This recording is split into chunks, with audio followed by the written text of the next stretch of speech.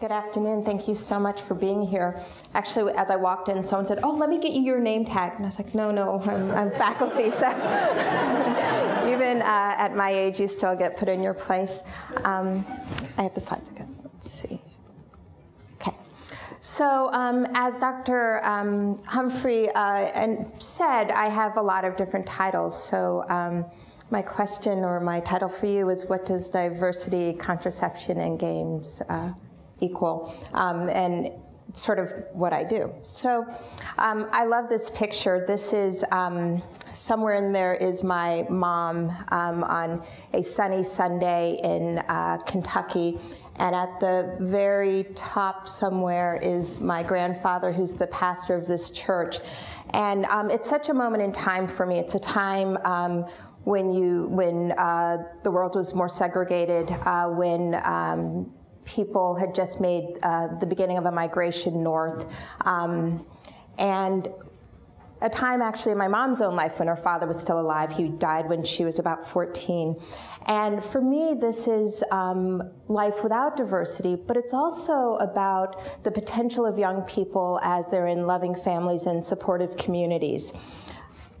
This is many years later. Actually, I think my mom's about 25 or 26 there, and she's a reporter at the Washington Post, and she was the first African-American woman reporter at the Washington Post. And so there's an example of her diversifying, and I really believe in diversity. I think there's something really special about her presence there, how it affected the newsroom. She told me when she went to ask for maternity leave at the time my older sister was born, they said, "Maternity, what?" I mean, they really did. And some of the men said, "Oh, I'd like to have that too." And they said, "You know, Dorothy, that's too complex. Why don't you just come back to work?" And so she had to leave for a few years, and then she went back eventually.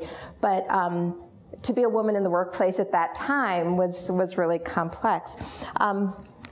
This is my father. He's an artist, and he was born in Mississippi, and he's also an example of that great migration northward.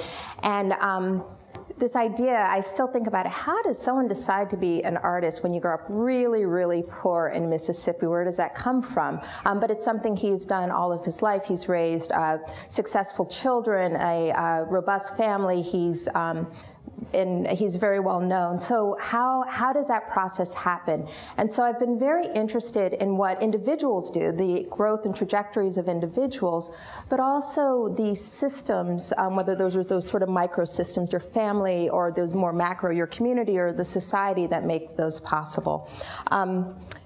This is a cover of a book about Lyndon Johnson, who I find presidents fascinating. I'll read colonial history, but I also find him in particular fascinating. And I don't know if you've read this series of books by Robert Caro. Lyndon Johnson is a terrible human being in many, many ways. But one of the things that he did, personal life, you would never want to be married to him, but one of the things he did, and my mom talks about this, is when she came of age, right at the 60s, was right at the time when he made these huge systemic changes, from everything to getting a Voting Rights Act passed, but also a war on poverty, so that not only she had sort of the buttressing of her community, but systems began to change. Things were desegregated, the ability to vote, so that she said when that window opened, she was able to walk through. And so that's a combination, that's what I see in diversity, this idea of changing systems so that people who are capable can walk through, because when they come, the diversity of thought and opinion that we can create to take on a problem is incredibly important. So these are my people. I'm what's called a pediatric and adolescent gynecologist. And so I'm very interested in adolescents and that, and so much that they have to offer. And it's such a great field because I perform surgery, I have a medical component, and then there's sort of this deep psychosocial component as you work with families. And so this is this trajectory that I'm really interested in watching young people grow up.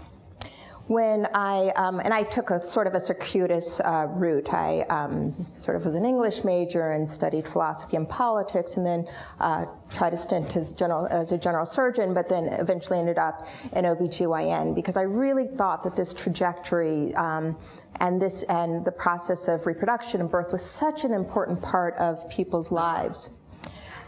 And so for me, teen pregnancy has really been this issue. If you have people with so much potential and then they become pregnant, it really alters their lives.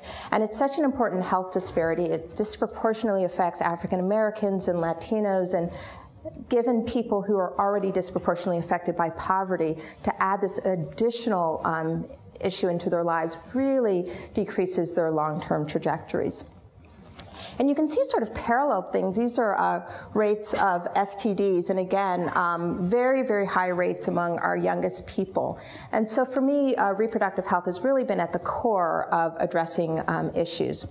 Now, I took pediatrics and adolescent gynecology and combined it with family planning because it seemed like it is such an important biomedical approach for really helping young people prevent these highly preventable problems. And I'm sort of an activist, and so this is the other part I love about family planning, is that it has this whole social, political component so that you can address issues and really talk about issues that are important. And it's really an important role for a physician because you can be a person who advocates for these topics. So I've always thought that if we avoid teen pregnancy and HIV and STDs, then these young people will go to college and then we're done, right? And I think that was very much the story of my parents. You know, education was such an important part, and I think everyone in this room can also say education is a critical part of who they are. But this is a delivery board in Uganda. I can't remember the year, about 2004.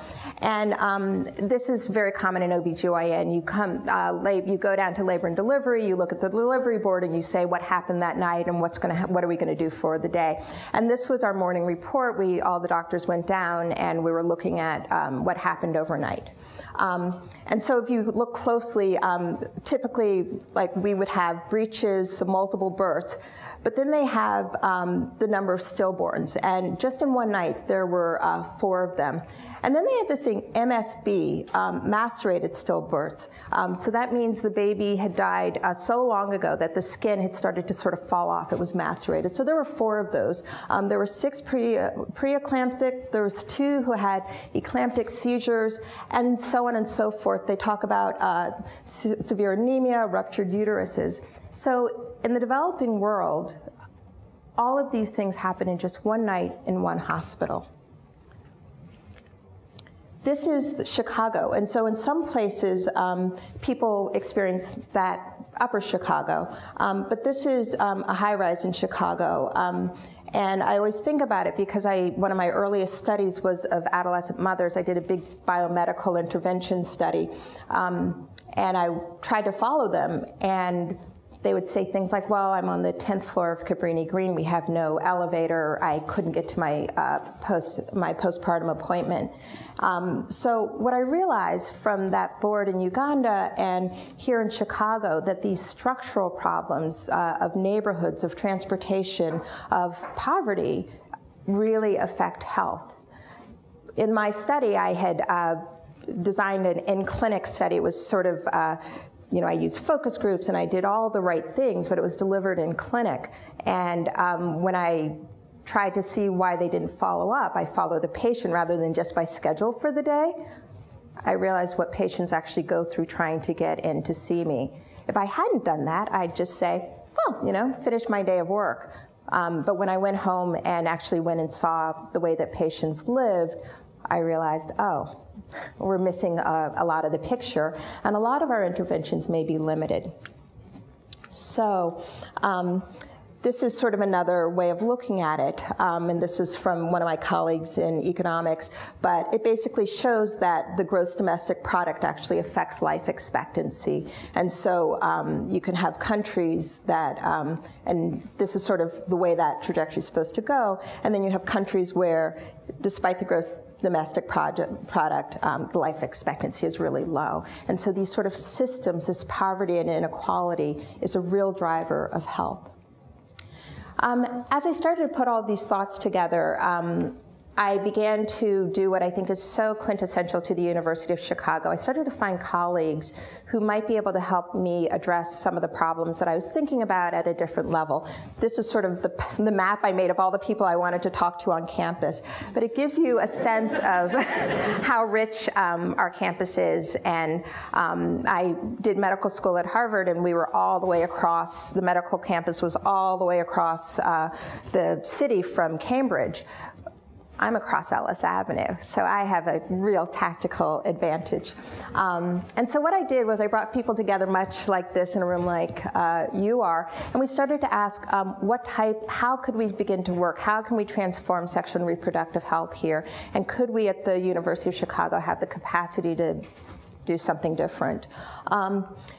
And I ended up starting an interdisciplinary center, which is actually on the other side of Ellis, across the street from my kids' school. So it's always, you know, again, a beautiful thing about the University of Chicago is that it's very convenient. And what we've begun to do is put together very unusual partnerships to address what I think are really just kind of age-old and intransigent problems to do with human health. And I have a particular interest in youth development. And instead of working with young people in just a clinical setting, I've begun to work in settings more like this. This is a collaborative team of, this is a professor in the English department, some staff, some students from our local community, and we're actually designing a game that has to do with health. This is another picture of our workshop. So we use lots of different media and other approaches. And one of the core pieces are narratives. So I think as clinicians, we hear a lot of narratives, right? We always ask patients' story, what brings you here? But it's a really structured narrative. What we're working on is thinking about narrative from these young people's lives.